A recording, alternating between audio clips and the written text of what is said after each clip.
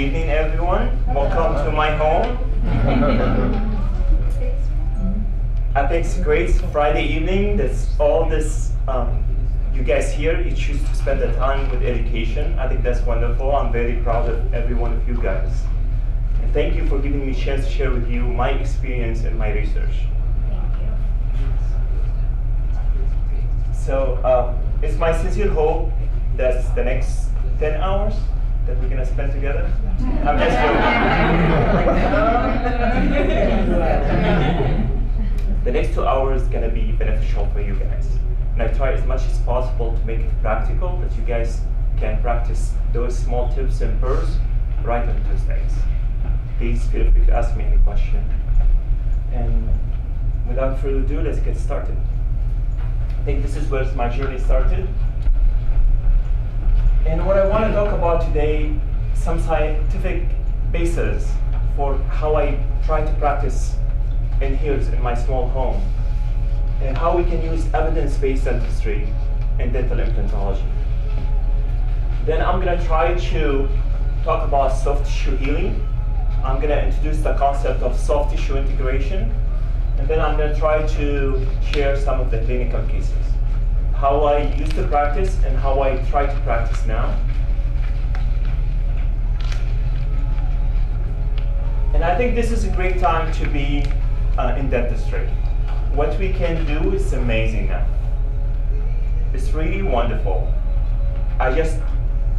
6 years ago, I used to do my workshop for my patients in the lab, having my coffee, having my music, my lectures on.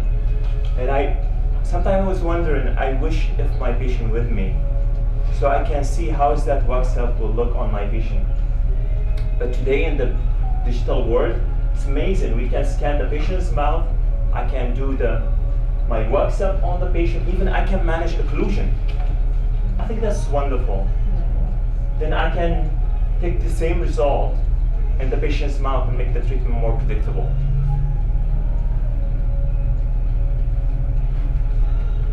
So I kind of struggled understanding what's going on with dental implant. I took, I don't know how many courses. There's no course in North America that I didn't take. Try to understand how we can restore successfully. Is it the dental implant? What kind of implant that we choose and buy? Is the most expensive implant? Is the best implant? Is that how we're going to determine the best outcome for our patient? So we know soft tissues healing, everything starts with soft tissue healing. So what we do with the body, we make incision, right? Crystal incision, or we extract the tooth. Now we want to place implant. Okay? Now the body does not know what dental implant is, right? But what we know that the epitheliums and the skin is the first line of defense. We want to close the body as soon as possible. Right? We want to stop hemorrhage, and we want to prevent any microorganism or foreign body to enter, foreign material to enter the body. So everything starts with hemostasis and fibrin clot. After that, we know from research, especially on the animals, from Sekiers et al. And Sharhudi, 1992, that the connective tissue seem to play important roles in how the epithelium stop down the growth. Okay? Because we don't want the skin to grow around the implant and reject the implant out, right? So we want for the implant to be successful and integrate. So we want that implant to stay in, and we want some type of interaction between the soft tissue and the implant, or titanium oxide, or zirconium oxide, if you will. Now Berkeley also published 1991, and he concluded the interaction between connective tissue and titanium oxide further stop epithelial downgrowth. So we want that relationship between the connective tissue and our titanium surface. We don't want the body to close and reject our implant outside.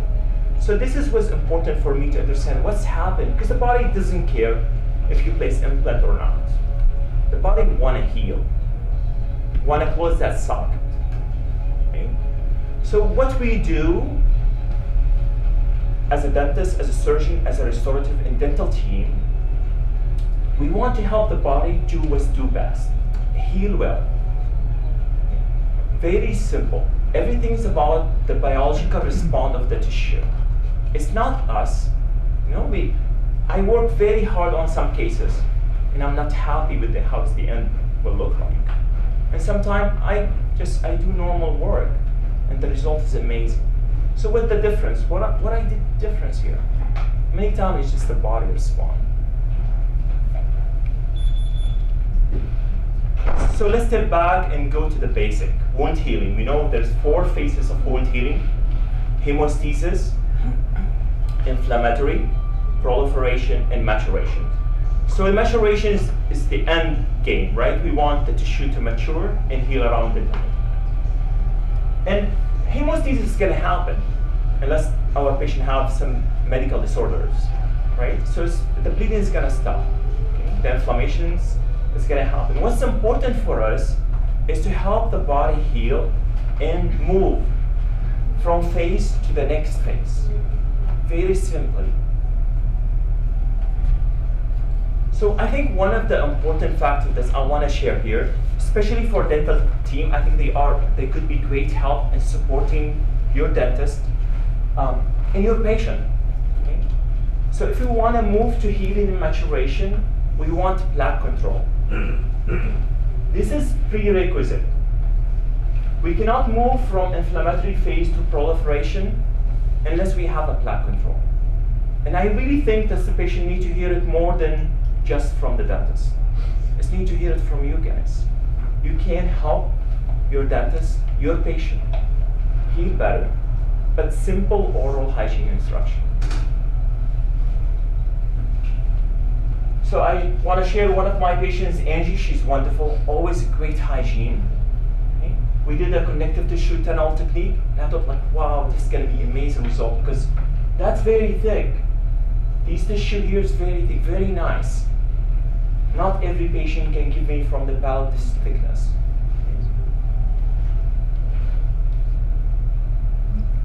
But you can see the plaque. So the patient's attitude is very important because they don't want to touch it.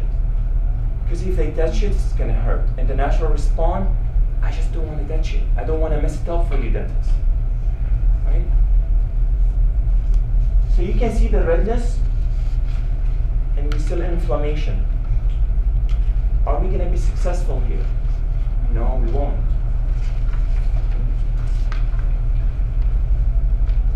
So just follow up with simple oral hygiene instruction. It's very profound and powerful, especially from dental team, because you guys can be great support for your dentists. And you can be part of the success of the treatment, and you can stand tall and proud and say, my patient's successful too because the work of the team.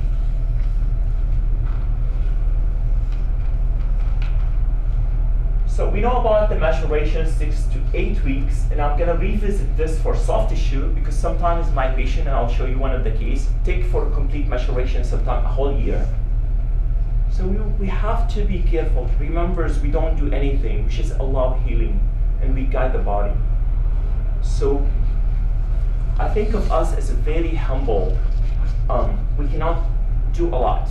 We just, if we are smart, we can help the body heal well. That's what we can do, and we can do that well though.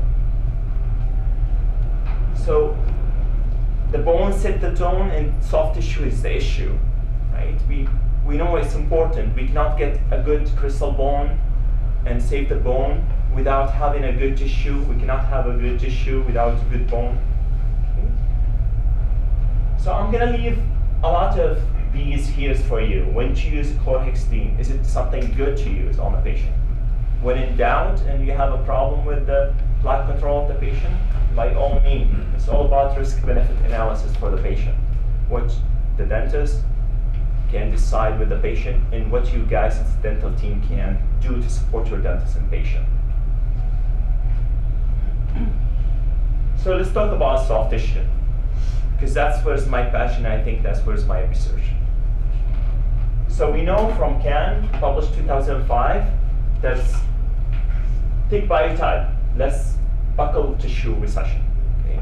That's the main problem that we have. Patient come to my practice for a second opinion with dehiscence on the facials, or the gray of the implant showing through. What's happened? We got to understand what's going on, right? So what I tell the patients when they come, please talk with your dentist. Go back to your dentist and speak with them and share your concern. You share a lot of concern with me. I ask them, did you tell your dentist this? Did you tell them, your dentist, that you are concerned about that gray area? No, I didn't. Well, dentists and dental team, we are not magicians. We cannot read mind, right? We need that trust from the patient. We need to allow that environment for the patient to talk. And if the patient's not talking with us dentists, they might talk to you guys, dental team. And then it's important. This is not time to gossip. This is time to go and speak with your dentist and tell them, it's my patient's concern. What we can do, doctors? What the reason? So, okay, great. Thick biotype. We all love thick biotype. So let's try to understand. We have a study here by Bergland, published 1961. This is a very important study. I think it changed how we think about dental implant. If you look at the left pictures, okay, on the left side of the implant, you can see the connective tissue is 4 millimeters thickness. Okay? If you see on second stage surgery, same side on the right picture, we don't have any crystal ball loss. Okay? So the tissue is the issue here. We have more thickness of tissue, no bone loss. On the right side of the left picture, thin tissue, 2 millimeters. On the right-hand side, crystal bone loss. I remember taking courses 10 years ago about dental implant. I've been told this is normal. The first year's up to 145 millimeters of crystal bone loss, then 0.20 every year after. Okay. So if I'm placing the implant on a young gal, she is 18 years old. By the time she is 70, the implant will fall off. We're gonna keep getting more, and that's normal. I struggle with that. But we know that's not the case anymore. We have a better understanding. So is the tissue thickness is important? You bet it is. So think about it when we are in the aesthetic zone and we don't want our patient, young patient with big smile lines. They smile all the time. They're very happy people. And then they smile. Do you want that gray? Is it the surgeon problem or the restorative dentist problem?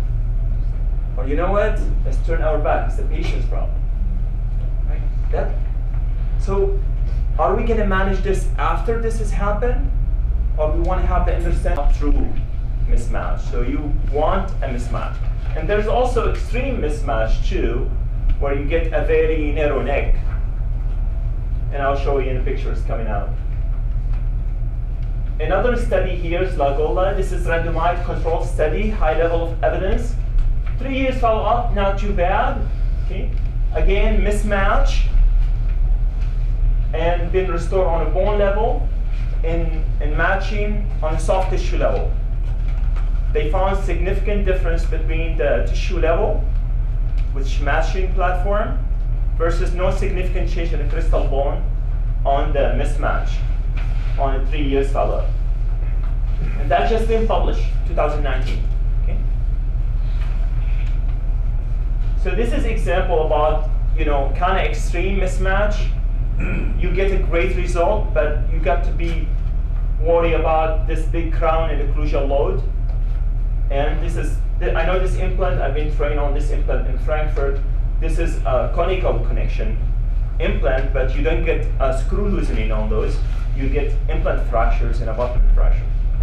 So when you have more mismatch, you worry about abutment fractures and implant fractures. When you have narrow mismatch, you're not going to get really the benefit of the mismatch or the platform switching. So this, I'm sure you guys are aware of this implant. This is ankylosing. So another study here is by Kanagan, 2010. he measured the thickness of soft tissue in the aesthetic zone. That's very important, right? You know, I have tons of patients, they want to restore the anterior implant, they want to place implant in the anterior.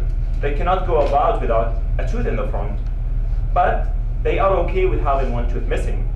And the aesthetic demand much more higher than the aesthetic zone, right? But also, you know, well, if we are lucky, we have around 1 millimeters plus minus. That's not a lot of tissue in the aesthetic zone. So does that mean that we need to do some type of tissue conversion? Do we need to do some type of procedure to thicken in the tissue? Do we need to do? Yes, thank you.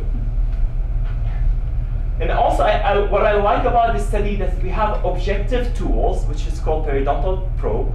We have it in every dental office that we can place it on the gingiva, and we can, if we can see through, we know we have some type of tissue, tissue type. So that's great because every office has this type of instrument. And if you're, please come on in. Can we get that chair? Oh, here we go.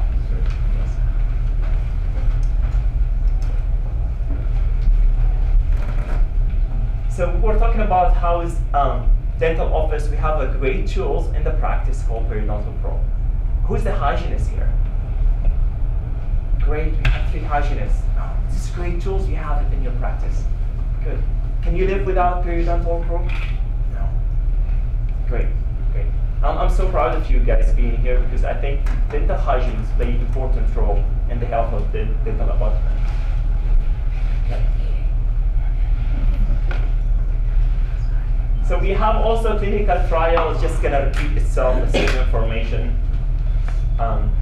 So what about keratinize and attached gingiva, non-attached gingiva, keratize, non-keratize? Unfortunately, all this study, we don't have any evidence that it's important for us around dental implant. But logically, we don't like that, right? We don't like tissue that's moving, mucosa that's moving. We don't like it if non-keratinized. We know we see more plaque on those patients with non-keratinized tissue, right? But the evidence is not there, at least in the old study. Thanks God, we have some new evidence. It's correlate bone loss by saying like, okay, we have more plaque, we have more inflammation. It must cause some bone loss for us. So we talk about that we want to do in the aesthetic zone, in my opinion, some type of tissue conversion. We want to get better result. It's one shot. You're going to place that implant in the aesthetic zone. If it's failed, you're not starting again from 0. You're starting minus 100. So this is one of the great tools. I'm going to share with you some of the protocol I use or some of the procedure I use in my practice. This is lens burst and bichasho. This is socket seal surgery. We're going to take full thickness from the palate, and we're going to close the socket. We're going to place the implant, or you can place the implant, place your membrane, place your bone graft material, your bone chips, and then you're going to do the socket seal. And I love this concept because remember what we talked about? We have a wound, we have opening inside the body. And what we want, the tissue and the mucosa, the skin want to close the body as soon as possible. We're trying to tell the body, hey, don't worry, we already closed the body. We have a socket seal surgery. We have a tissue closed. Please just integrate and we'll get a good result. The body doesn't know, doesn't care if there's implant or not, right? So it's gonna heal. So I think this is a great procedure. You will get more keratinized tissue. You will have a better healing, and many times you will preserve the bone. And you can get 4 millimeter thickness of this type of, because you have a double thickness. Now the problem with this protocol, that we want this tissue to integrate, and the tissue height for the gingiva around 2 to 3 millimeters. So the blood supply is gonna come from the side, but that's very limited. So we get some failures on those procedures. So another publication, another protocols, and this is the same concept. With the part that's double thickness, okay, epithelium and connective tissue, we're gonna seal the socket, okay? And we have also extra inlay part, and that's pure connective tissue. that we can get it as an interpositionals. You can split thickness if you're comfortable doing split thickness, and tunnel that toward the facial. Now you're getting a socket seal. You're gonna close the body. You're gonna tell the body, it's great, you are good, don't worry. And you're gonna get more thickness toward the facial, right? That's desirable effect that we want to have. So more tissue on the facials, better, better result, less grayish area, I hope less dehiscence. We don't know anything about the buccal plate. I couldn't find anything that will tell me if I do extraction and immediate placement, if the bundle bone is gonna stay or it's gonna go. We don't have any evidence that bundle bone we can save or not. So thicker tissue is a great idea. So I started using this protocol. This is one of my patients. And what I use, the inlay part, the interpositional part, I use it for the facial and the lingual. So I'm getting more stability, and also I'm getting more blood supplies, right? So there's a great benefit from doing these procedures on your patient for socket seal procedures, okay, after immediate extraction of the tube. So this is the desired effect on the left-hand side. There's that column. And this is the different procedure that we can do. And I'll show you some other procedures. It's connective tissue. And also I took it further. I did connective tissue that I vascularized, that I could take it from the palate and move it and rotate it to the facial. Then I did the same procedure that I harvest connective tissue, keep it connected, keep it vascularized, rotate it, pedicle it, and tunnel it around the implant. And I'll show you some clinical cases. But also I like the combination graft. So I created this novel approach where I utilize combination graft that's vascularized and rotated in tunnels. And I just published this articles in Wiley clinical case report just last month. I have these articles in your package for your review. What's nice about this article is it's been photographed step by step. So it's very easy to understand how we did the procedure step by step. I want to move on to the position of dental implant, because also as a restorative and also as a surgeon, we want to understand where are we going to place the implant. Are we going to place the implant bone level, tissue level, subcrystal? We have now a lot of dental implants that we place them subcrystally, and actually the drills longer than the implant itself, 1 millimeters. So it's designed to go subcrystal. So what the deal here, what the story? I think this is a nice study. A lot of dentists follow this, and dental company that's manufactured dental implant by Herman. So the rough, smooth line, he concluded need to be bone level. Makes sense. Rough, you want interaction with the bone, faster osseointegration. Soft, gingival levels. I know the hygienists love soft tissue, polish colors and polish abutment, right? Much easier to clean. In the whole business, I'm sure you guys are familiar with this famous type of implant. You can see the rough surface, then 1 millimeter polish colors, higher. Okay. So the reason for why we have that 1 millimeter higher than the bone, because we have that connection, and we don't want any kind of pumping effect from the connection and micro leakage from that pumping effect. So we're trying to put the gaps, the micro gaps between abutment and implant away from the bone, so we can preserve the bone. Does that make sense? Okay, so a whole companies did that. But I have a problem. When I start to do immediate implant placement, extraction and immediate implant placement, which I'm a big fan of, and there is a reason why. But I'm gonna focus on this concept. Where we're gonna place the implant three-dimensionally. And I know you guys know facially, you want to have enough thickness of bone, you want to have enough thickness toward the lingual, interproximal. You don't want to be close to the other teeth. But I'm talking vertically, because that, I think, the missing part is, I think, is we struggle to understand. But when I want to place implant in immediate tooth extraction situation, the bone is kind of scalloped. The facial bone and interproximal bone are different height, correct? Am I wrong here? No, the bones are scalloped, right? It's follow the gum. So interproximally, the bone is higher. So if I place my implant bone level in immediate placement, I'm gonna go with the facial, right? The facial bone. So I'm subcrystally automatically on the interproximal, right? I'm doing the math correct? Yes. So that was struggle. So this is one of my patients. And here's, I placed the implant and I placed the final abutment in the same day. Her name is Maria, she's a great patient. And that the picture, if you see the date, it's, I think, June 2016.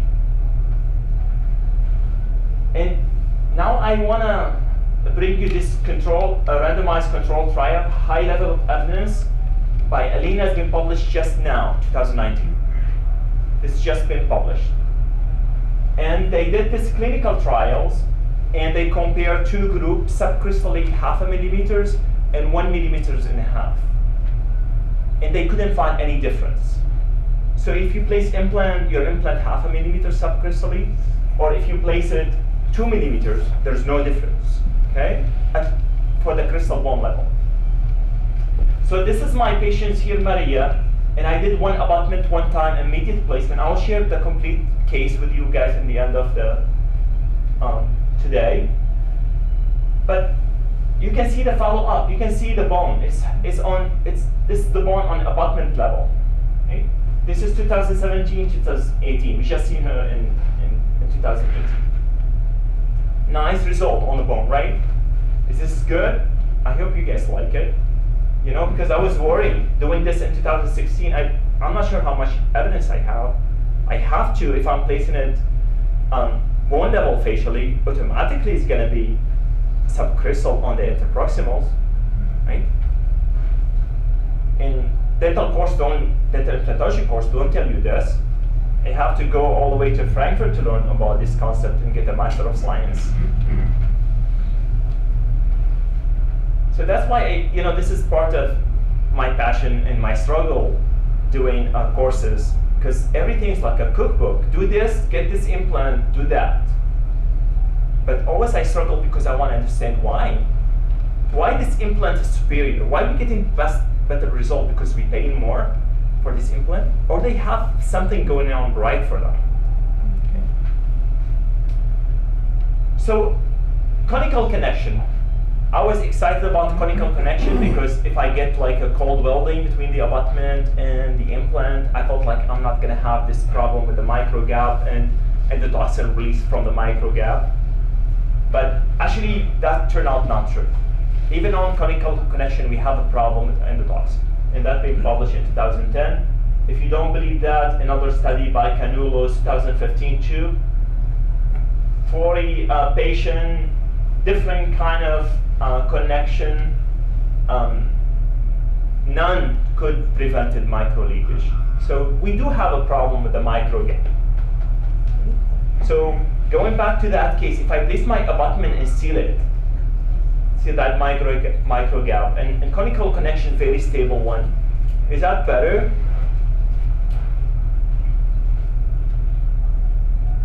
So this is butt joint type of connection.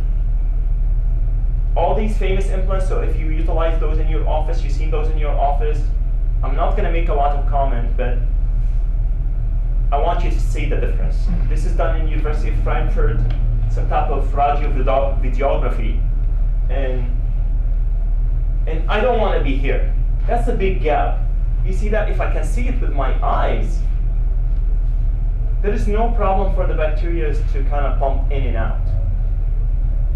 I'm going to have bone loss here for sure.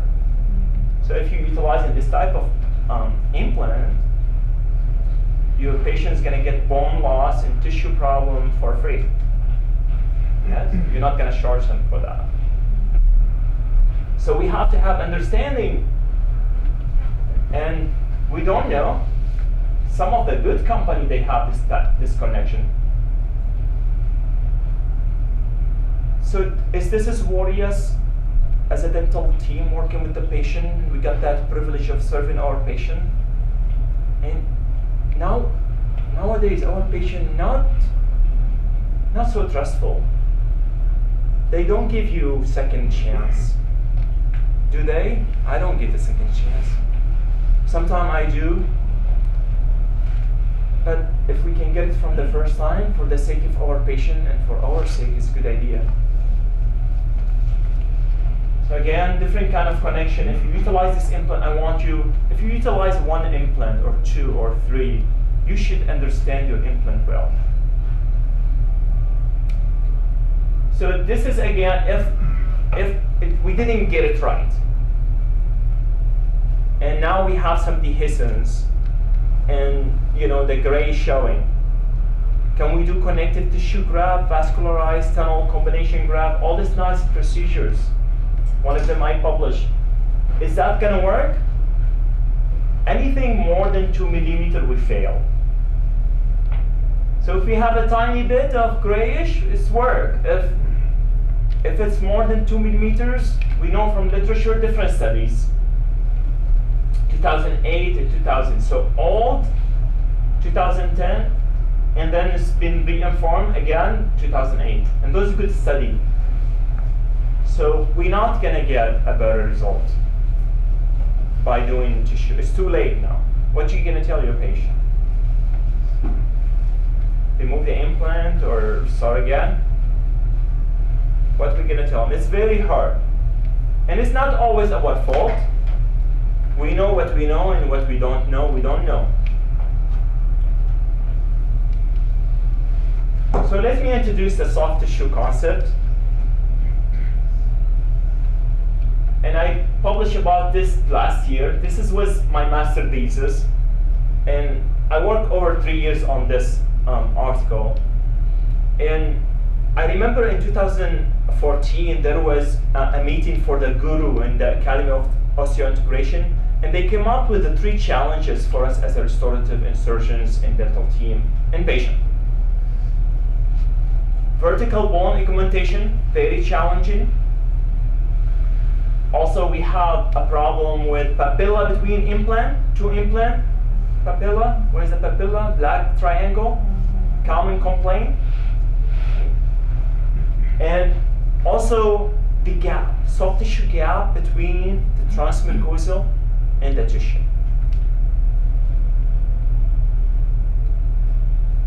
So my goal was, and I tried to, my mentors speak German, and they have a different culture in Germany. I was, the good things it was in English, the Master of Science, but I speak with them and I tell them this, and they will speak with each other and say, no, you cannot write about this. But in the end, they accepted this, and what I told them to convince them, I want to have a surface of my abutment that I can have a good seal between the tissue, the gum, and the titanium or the zirconium abutment or the material of your choice. So bacteria does not invade and cause peri-implantitis. Because peri-implantitis, that was the 3rd challenge that the guru put out for us in the Academy of Osseointegration around 2014. That was the problem. And unfortunately, I just, 2 years ago, I read an article that it says, now general dentists doing more work with dental implant, that's why we have a problem with more peri-implantitis. I think that's very biased. And that's not good, talking about other dentists. Right? Is that the problem? I think the problem, we just have a rougher surface now. Faster integration, but it's come with a price. Also, we place in more implant, because for me, I've seen a lot of implant done by specialists. It's not who's placing it, it's how you place it. Did you understand what we did? Why we did it? Did the patient was well informed? Did you talk with your patient about the risk? Was your team supportive to you when failures happen? Because sometimes it's just biology correspondent, we don't know why. And the more you know it. We don't know it. The more you know, you understand how much you don't know. So I started with my research. I started with 200 titles, 200 articles, and I also searched manually, and I found another 6 articles. And then this was my preliminary pool of 206 articles. After applying the inclusion and exclusion criteria, reading all this abstract for 206 articles, I don't know how is my wife kind of took that, and she was great and supportive, but that took a lot of time to read those abstracts. And she's studying too. So anyway, it was very hard, but 16 articles that I kept, I utilized as a final, and I extracted the data from those. And I'm gonna share with you guys some of the findings. Well, first, I work with my mentors about if we want to achieve soft tissue seals, we want to prevent peri-implantitis, we want to get aesthetic result, let's see how is the tissue around natural tooth, and let's try to see if we can get to nature-like. So we study the tissue, I study the tissue around the natural tooth, and the difference between the tissue around natural tooth and the tissue around transmucosal part of dental implant. And what we found, and there's a lot of study about this, and what's important things I found, we have less cells around dental implant. We have gap between the epitheliums and the connective tissue and the transmucosal abutment.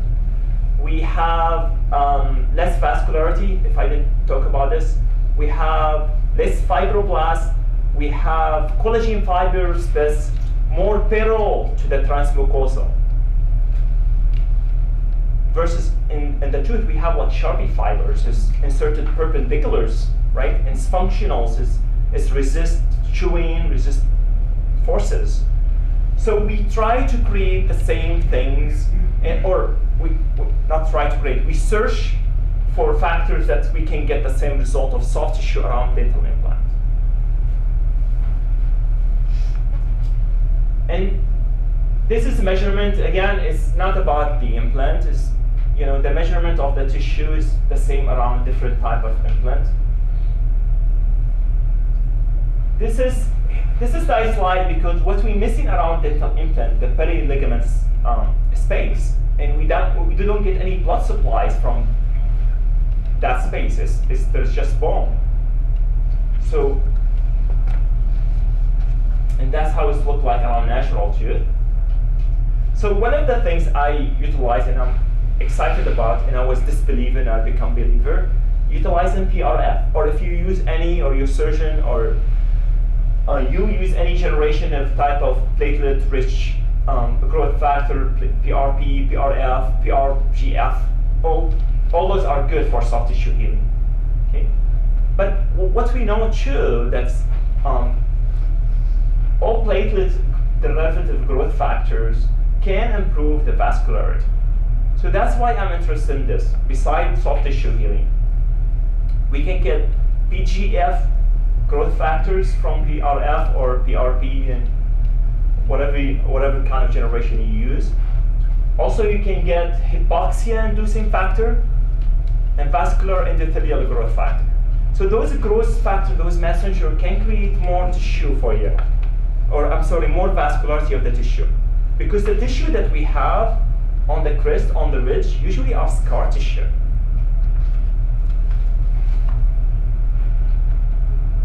Very simple to use, it's very powerful.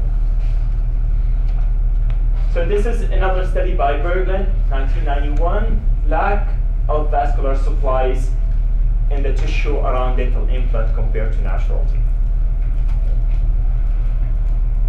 This is the collagen fibers here run parallel to the implant abutment complex.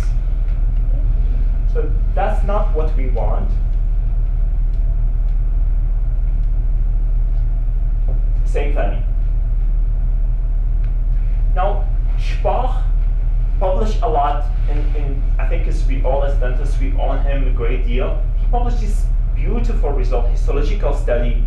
But for the first time, in this study, he found that histological evidence of collagen fiber inserted perpendiculars against the transmucosal part of the dental abutment complex. So that's a great result.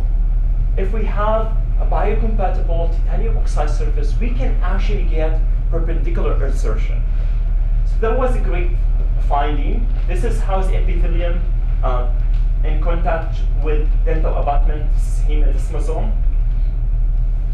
And this is the study, this is the histological evidence, and you can see that collagen fibers run perpendiculars. And that's very nice. Schwartz also published, and he got different type of surface. He hydrophilic changed the surface chemistry and energy of the abutment, and also again he done histological study, and also that turned out that the hydrophilic surface we can get the same type of result. We can get that perpendiculars insertion of the collagen fibers, which is great. That's what we want. We want to have a seal, and if we have that perpendicular insertion, we get seal. Also, he found that there is a gap between the hydrophobic type of abutment and the tissue around the abutment. And this is another histological, this is from Schwartz study. This is another study which Klaus published in 2011, and he used a rat, and he placed a specimen that's hydrophilic surface parallel underneath the skin. And what he found, also hydrophilic nanocrystallized diamond type of specimen. And he found, which was very interesting here to me, that he found more cells and more blood supply around the hydrophilic specimen. So that's great. So hydrophilic will give us more blood supplies around the titanium. We're gonna get more cells, and we get collagen infant. That sounds like a nature-like. So I was interested in this a lot.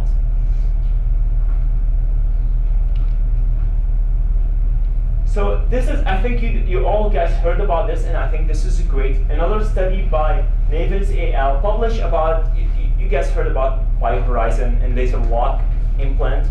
Now laser lock ablative surface been applied to dental abutment. If you work with a surgeon or if you place BioHorizon, you might know about this, but they have this micro channels of 8 micron height roughness between the mountain and the valley. And they got a great result too. They have a great seals, and they have perpendicular insertion. Okay? Then they apply that first to the implant. They get a great result on the bone and integration. Then even they apply it in the on the abutment as well. So you can utilize it on the abutment. Eichelhardt published another study, but he took it next level. He disconnected the abutment. He placed the abutment again. He did the same study again, the same research, same histological study. He found if you disconnect and reconnect, you lose that attachment. It's you impair it. But that's what we do. Wait a minute, right? We place a healing abutment, we take the healing abutment, we put impression coping, we throw it out, we put temporary dental abutment, we throw it out. Every time, saliva gets in, and I don't know. But that's what we do. So that's not helpful. Same thing for hydrophilic too. So you put the healing abutment cover screw first, second stage surgery. This is not efficient. But we have to. Sometimes we don't have choice. We have to use all these steps.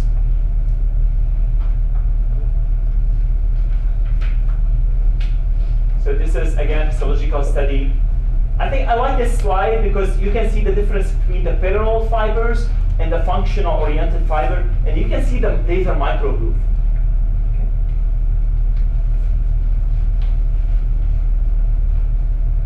Okay. You can see that laser lock ablative surface, that gray surface on the abutment. That's rough, that's 8 micron.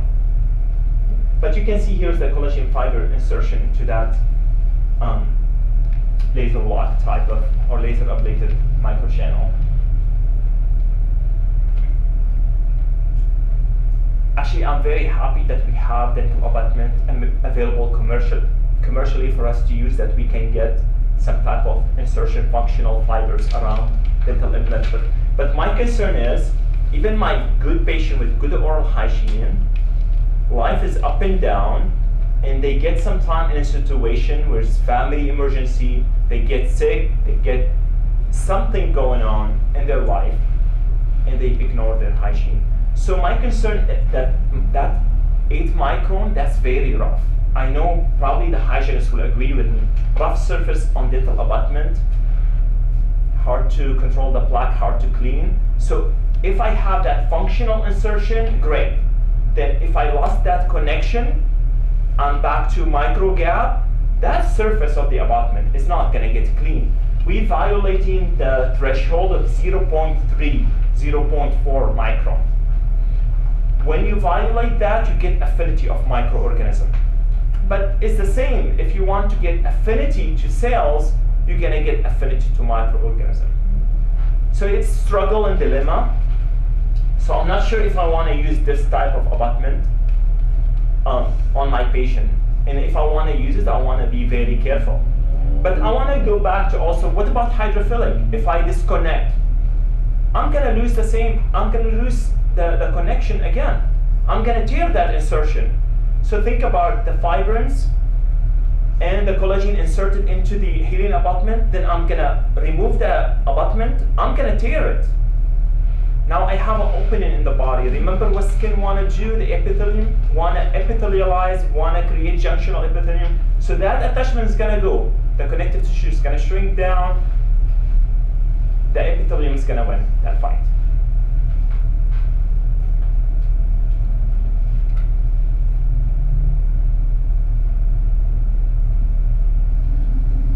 So my conclusion was, this is what I want out of my research. I want biocompatible surface that's clean. Okay? Because dental abutment we get from the manufacturers is non-sterile. And if you sterilize that abutment, it's not good. You're going to change the surface chemistry. Actually, you're going to get inhibition of collagen fibers. Okay? So I want that abutment to be clean, biocompatible, and I want to prevent any disconnect. So that's lead me to one abutment, one time concept. And that's very hard concept that you need a primary stability. And it's not always applied. Many times we have to do some bone graft, and it's not easy. But when you can, if you can prevent disconnect, that would be great. So this is, I work with one of the company in Silicon Valley, and we study the abutment surface. The abutment surface and the implant surface, this is hydrophobic. And you can see when it's hydrophobic, it's like, don't want to mix. It's hating the water. You see it, that drop? Now think about that drop of water as a cell. Is the cell want to touch the implant? Want to interact? Want to have an interface with it? No. Now we change the surface chemistry and energy. Now this surface is super hydrophilic. Now you can see the difference. And I'm sure you guys heard about Stroman SL type of surface. It's called hydrophilic, and you can get faster healing. But we don't have anything on the abutment. So how we can utilize the abutment and make it hydrophilic? But you can see the difference. So anyway, these companies, and I think I call like a 20 company. Only one company was willing to work with me because they work in big industry in Silicon Valley. And who are you, dentists, to kind of do something for you? But this company worked with me, and they made me like a small machine in my office. I can change the surface of the abutment in the implant to hydrophilic. Isn't that great? And I use it on every patient. I'm trying even, you can see that surface hydrophilic, and it didn't come with water. We changed that surface, in my office. I didn't have to pay extra $150 to get the difference between Stroman hydrophobic and hydrophilic. I do it here in my practice. And I can pass that saving for my patient. Do you see how is the blood coming out on the thread of the implant? That's nice, right? I don't only use it on my implant. The good things, I can implement what I publish. I can practice what I preach in my practice for our small town that I love, and I love every patient that's come and enters my doors. I love everyone who come and enter my doors. So excuse me, doctor. So yes? you chemically treat your implants, or before? I mean. Yes. So you have two ways you can change the surface chemistry and energy. We don't utilize any material to add on the abutment. I use ultraviolet light and plasma to irradiate the surface. Okay. And that's how I change it. So I change the contact angle. I decrease the contact angles by improving the energy. So you know what's the plasma state of the matter? So kind of like the sun, the power of the sun in the palm of your hand. All the sun is plasma. Definitely I don't have nuclear reaction here, right, or anything like that. I don't have a hydrogen fusion manufacturer here. No, what we do is just the gas. We apply electrical current to the gas, the room gas, or you can use oxygen, whatever gas you want. And then you can separate the electron and protons, and they will kind of bombard the implant surface and decrease the contact angle and increase the energy of the surface. It's not hot. It's not hot. It's tested. I'm not the first one using it. Right. It's been used in Italy now. It's been used in Germany too. There's companies manufactured from Germany, but I decided to get it from Silicon Valley. The technology is out there, right, just to kind of get it to us in the dental field. And I think we are just such a small business, and I offer my help, but maybe someday we will have it in the States.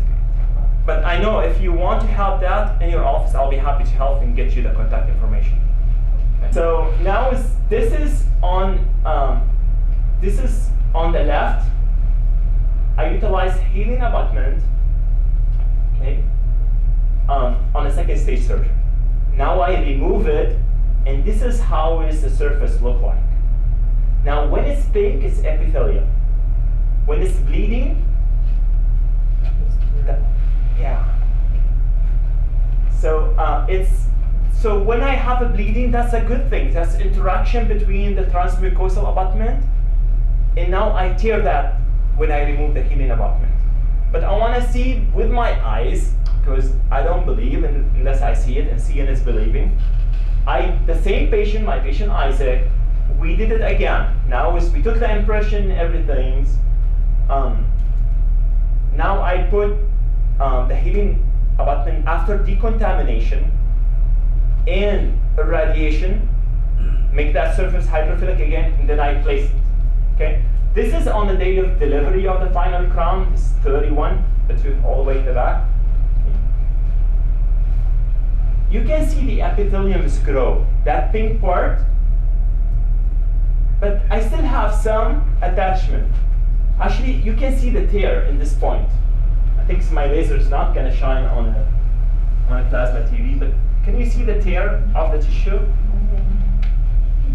So you can still get some type of attachment, but it's not the same like the first one. If I keep my abutment, I will have that good seal, but I have to only utilize one abutment. So there's a company, Nobel, came out now with the transmucosal part it's called one on all or something. So when you place the implant, you put that transmucosal part, then you restore on a tissue level. So that part is not going to be disturbed anymore. So that's This is not something from, just me telling you. It's a whole industry working on this is the future. So if the company picking up a concept from literature and start to manufacturers and they want to sell, they have a good reason. So this is the future. Because we know osseointegration, we are successful. The problem is soft tissue integration. Then we we blame our hygienist. We send our patient to the hygienist again and again. Fix it for us. Do your magic. My question to you, Doc, is yes. Why do you think the very first time you have a more attachment than the second time? Because the disconnect and reconnect. So when I disconnect the first time, I tear that. I open the wound again. Right. Then the epithelium is gonna start to grow and there's proliferation is gonna happen. It's just a wound healing. Okay. Yeah. You try to put something hydrophobic and see if there's no attachment at all? If you will get some attachment, not the same, because we have a Schbach study on the titanium oxide, you get attachment. Actually look at if you're placing implant and placing the abutment right away, if you have a good stability and you decided to go and place the healing abutment, and the tissue heal nicely, and if you remove your healing abutment and you see bleeding, that's a good thing.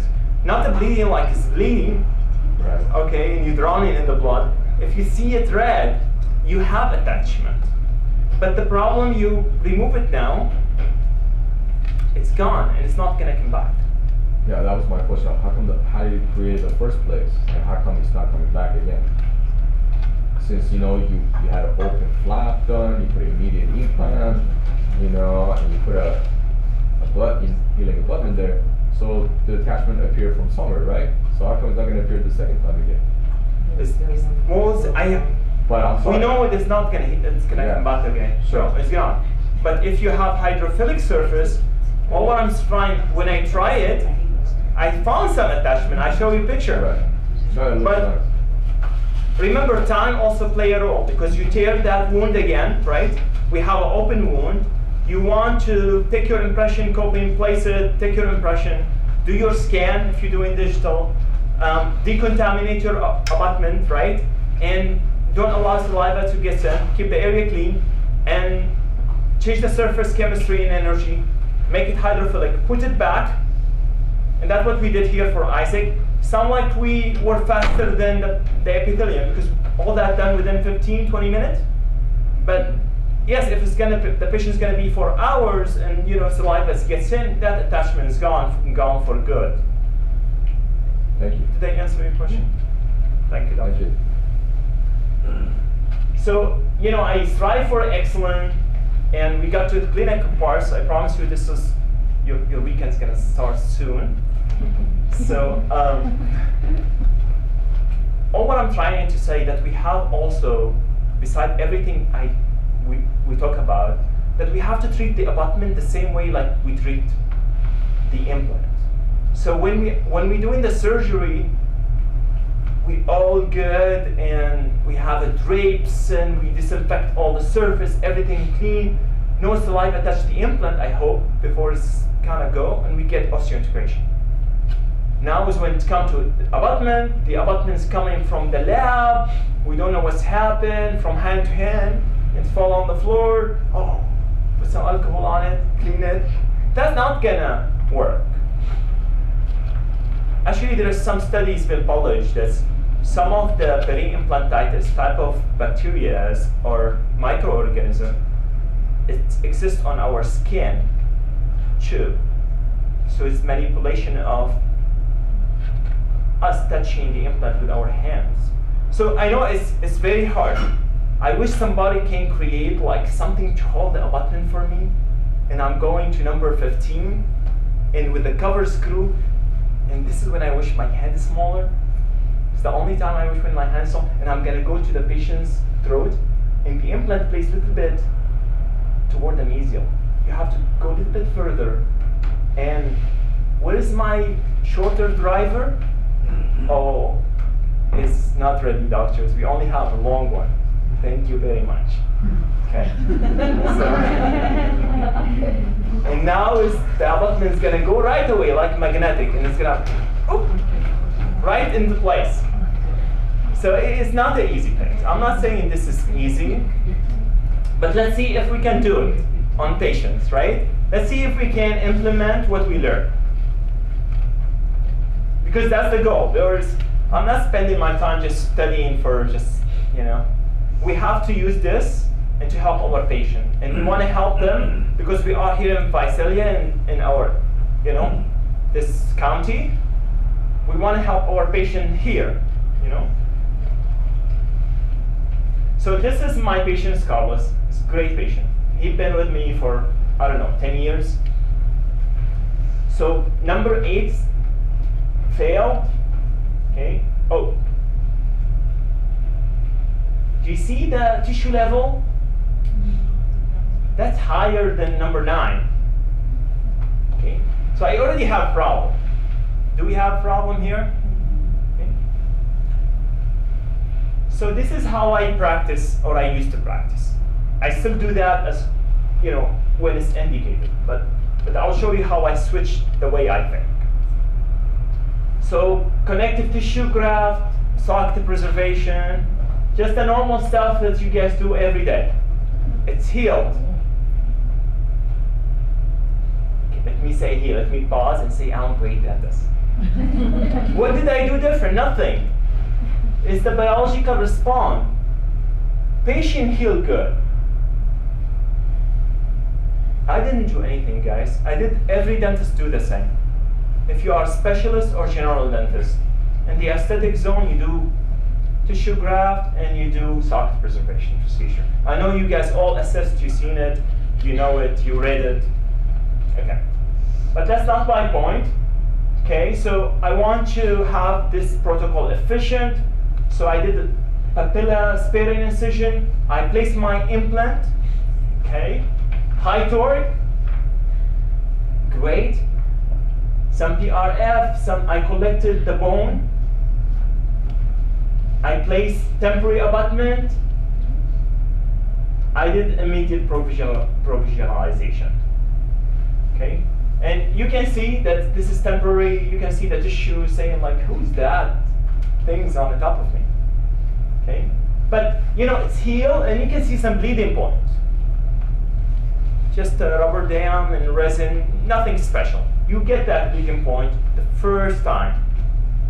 Okay? If it's clean surface and biocompatible. Okay? If you guys remember when we used to do those ovate Pontic with the bridges, you get bleeding. You remove this bridge after 10 years sometime, and you see those ovate Pontics, this bridge been a while, you can see that bleeding surface. You have attachment underneath. And don't tell me patient was cleaning underneath that bridge and using threaders and going through it. I don't think, if they done it twice in a year, it's good. You'll be happy. Yeah, but that bleeding and that bridge survives with that ovate pond because we have some seal.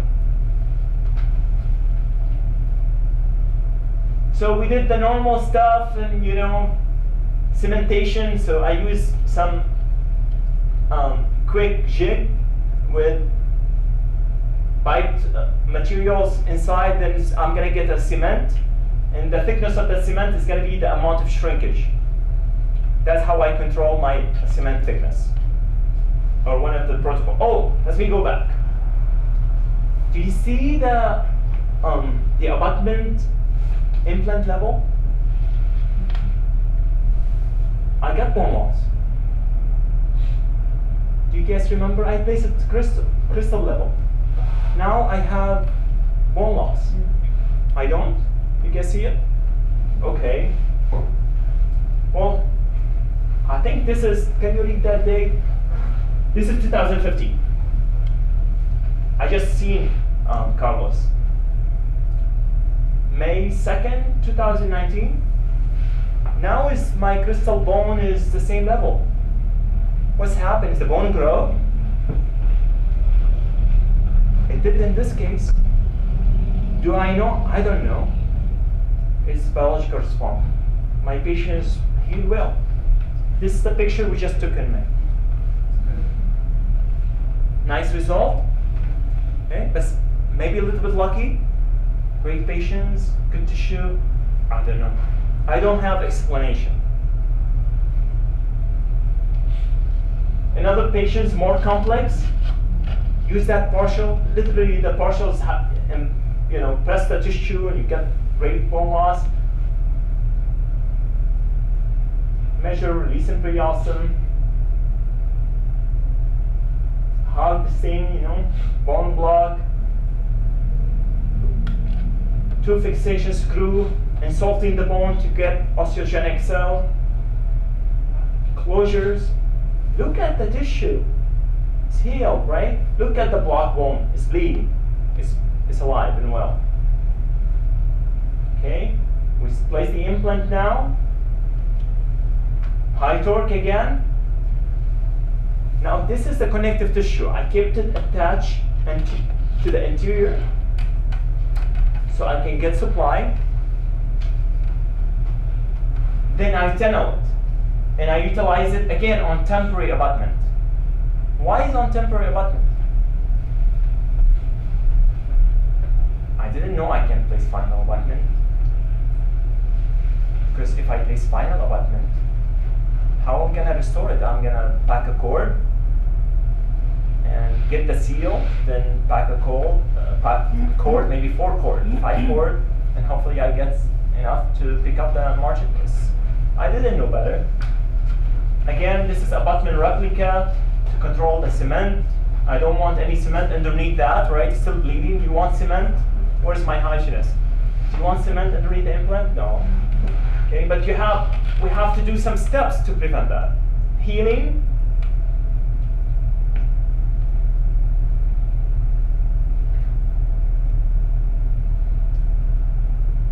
Nice porcelain work, before and after.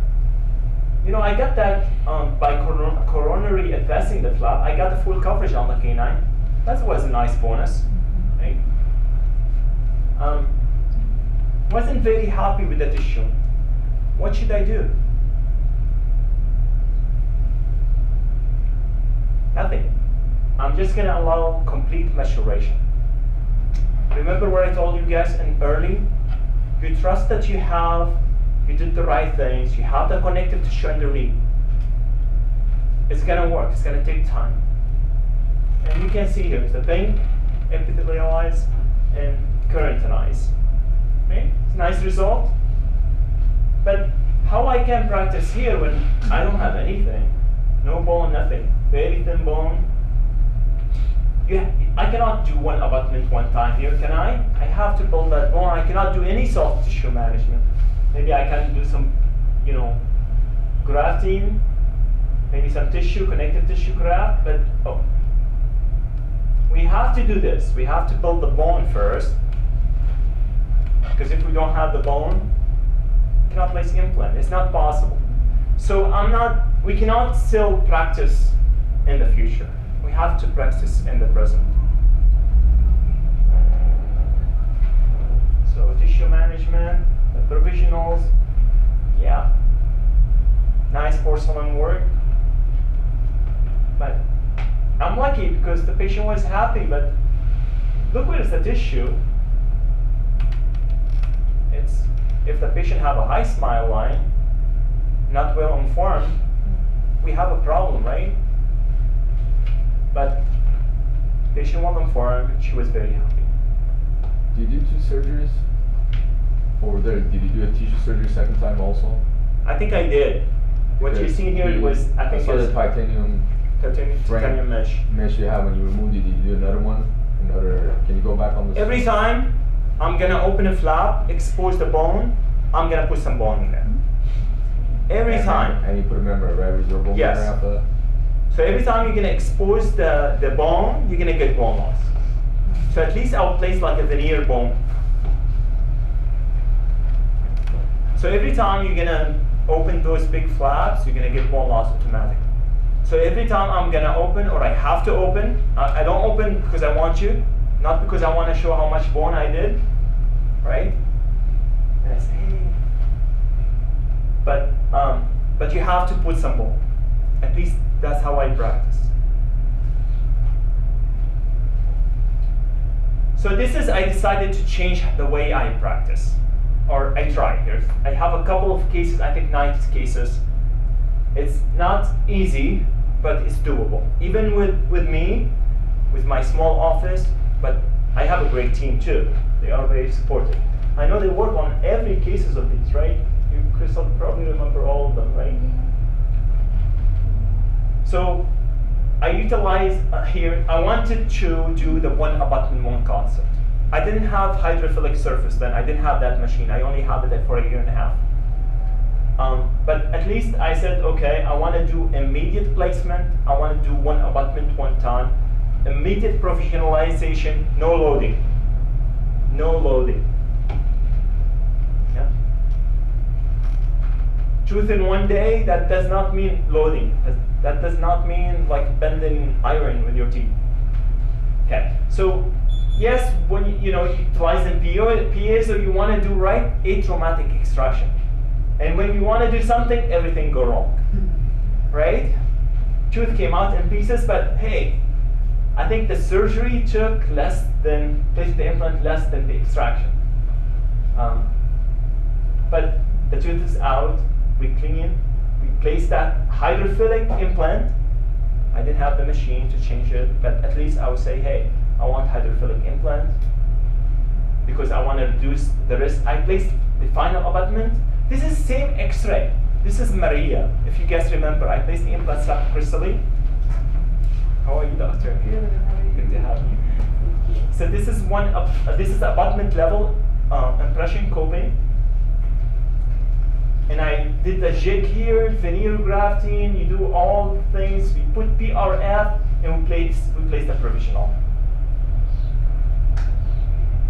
So think about it in the biological response of the body. The socket is sealed. Right? The body does not need to do anything, right? Okay. We place PRF, better healing. We place one abutment, so I'm going to have interaction between the collagen on abutment level, not on the bone level, right? I'm going to have that insertion of collagen fibers against my abutment. I'm going to have more cells, at least around my implant, okay? So that, I think that was Friday, and this is how it looked on Monday. That's nice, right? I must have done something right here to have that normal response of the tissue. And I show you guys over 2016, 2017, 2018 bone level follow-up. So we have to use an anatomical shape type of tooth. You have to have the abutment deep down a little bit, 2 millimeters, 1.5 millimeters, because you have to build that emergent profiles.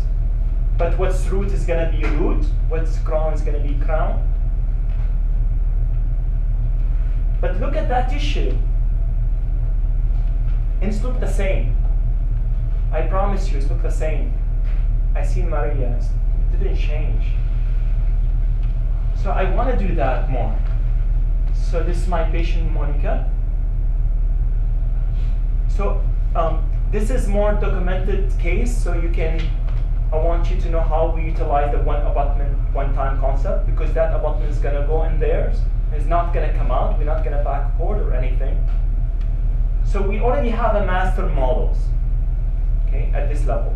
Okay. We took impression, we're gonna open a flap, we're gonna place the implant, we're gonna get high torque. It's important to have primary stability. Now you're going to place impression coping. You're going to use low shrinkage materials of your choice. And I'm going to do, this is implant level impression coping. So I'm going to place on the first tooth a little bit of materials. I'm going to allow that to shrink. I'm going to move my tips to the other tooth. I'm going to place a little bit. Okay. I'm going to allow that to shrink. I'm going to put a little bit on the implant, then I'm going to connect everything. So if you can change the tip and start again, allow that to shrink completely, you get less shrinkage, more accuracy. You're gonna connect implant replica. Now you're gonna utilize that jig on the master models. And what you're gonna do, you're gonna hollow that models. And you're gonna draw the tissue where you want. Right? I already started with a lot of tissue. So I know I can get the result I want. This is just, I use resin pattern to fixate the implant replica to the bottom of the master model. Just a small jig, thermoplastic material to, this is my abutment. I'm gonna customize it, gonna keep it clean, gonna fabricate the temporary, I'm gonna place the temporary, the tissue is gonna heal, and this is the final result. It's a nice tissue. So from the biological point of view, we have a good response. If we know how to work with the body, we're gonna get a good healing.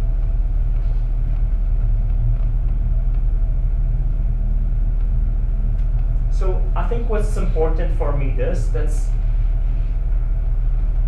we all young, and if we want to get the wisdom, we don't have to get old. We can just be in your chair. That's my favorite chairs, educations.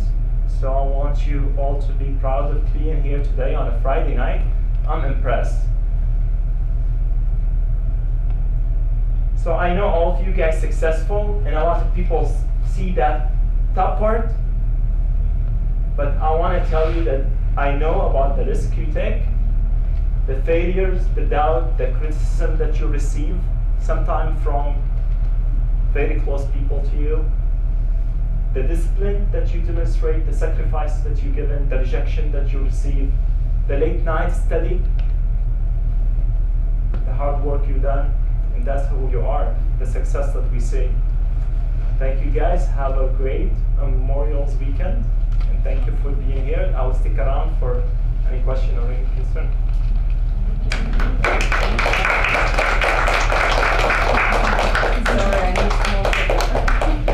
I'll be happy to share with you the presentation.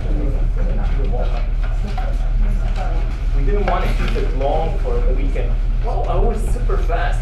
I'm really good. Because I was trying to time myself at home when I kind of go through it. It took me 3 hours. Must be the coffee, I think.